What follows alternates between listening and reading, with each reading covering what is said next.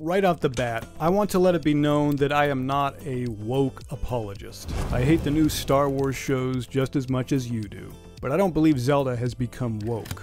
I do think Zelda has become a bit disappointing and something I don't recognize anymore, but I don't believe it's woke, and here's why.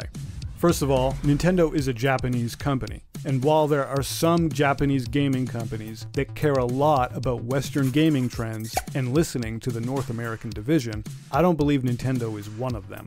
Nintendo of Japan calls the shots, and Nintendo of America, especially without Reggie at the helm anymore, doesn't really dictate the direction of games. Now, you might point to the Super Mario Bros. Movie as proof that Nintendo is going woke, and why Americans are influencing the company. However, I think that Illumination, when making the Mario movie, influenced Nintendo to make Princess Peach more of a girl boss at the expense of actual character development for her. But that's because Nintendo is not an expert at making movies. They probably listened to their Western partners and agreed that Princess Peach should be a quote-unquote strong female character that don't need nobody. Zelda, on the other hand, while it is more popular in the West than in Japan, is a sacred cow for Nintendo. I don't believe they would let trends completely dictate the direction of the series. And here's the big thing. The damn game is called The Legend of Zelda. But to this date, we haven't really gotten a single game starring Zelda. And no, the Philips CDI games will never count.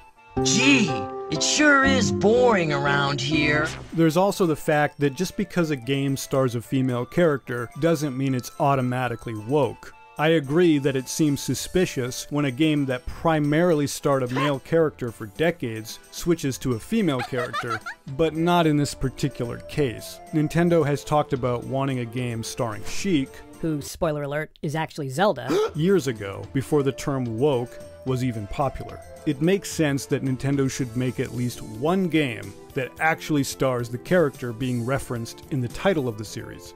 There's nothing woke about it unless Nintendo only makes games starring Zelda from here on out.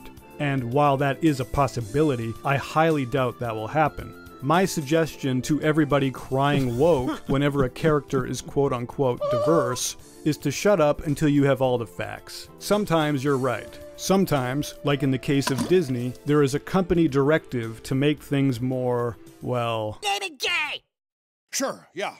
But in the case of a Japanese company like Nintendo, who historically doesn't give a shit about what the West actually wants, hence why they didn't make nothing but first-person shooters during the PS3 and Xbox 360 generation, the chance of this game being made just because they want to make Zelda woke is slim to none. Now, that's not to say I have no issues with this game's direction. I wasn't a fan of Tears of the Kingdom as much as I wanted to be, and I am dying for the day Nintendo just makes another Ocarina of Time or Twilight Princess type of game. I also could not care less about the recent Minecraft-inspired crafting or building mechanics that seem to be infecting every game. But the game does look a little fun, and I'll give it a chance when it launches.